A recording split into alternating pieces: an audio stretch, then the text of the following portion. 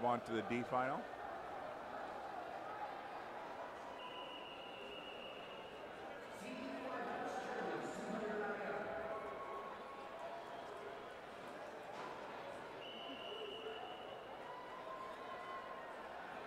This is the D final of the men's 200 IM.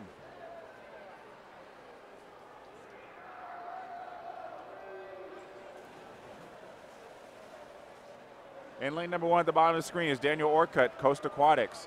2, Michael Gomez, Nova, Virginia. 3, Stephen Scheck, Jersey Wahoos. 4, Zach Harding, Huntsville Swim Association. 5, Will Cumberland, Nation's Capital. 6, Austin Haney, Northern Kentucky Clippers. 7, John Courtwright, Nova, Virginia. And 8, Jackson Tunks, Southern Waters. And Will Cumberland taking it out hard, 26.62 after the butterfly.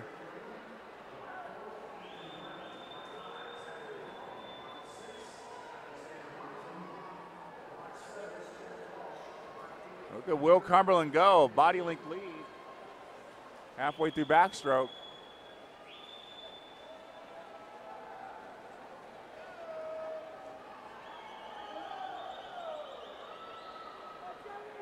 And Will Cumberland's going to have a very comfortable lead here, 159.14. He's very aggressive. He's putting the hurt on the field here.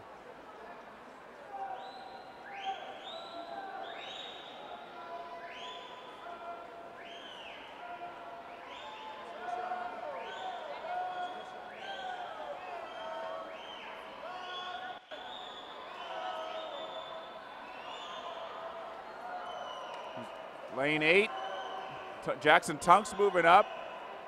Might take over the lead here. The outside lanes are always exciting to see them pull through and swim fast long course.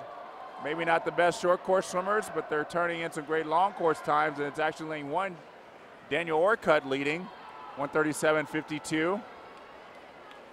Cumberland is still close, still holding on. Reading to both sides, he's thinking, gosh, guys in lanes 1 and 8, what are they doing? You're not supposed to be winning. And it's going to be a charge to the field. Zach Harding in 4. Will Cumberland, 2:08.13 gets the win. And Zach Harding did sneak in there for second, 2:08.34. And Orcutt, 2:08.35.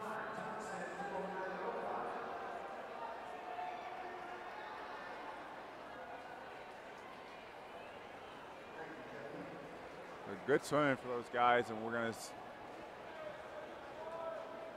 see us get even faster here.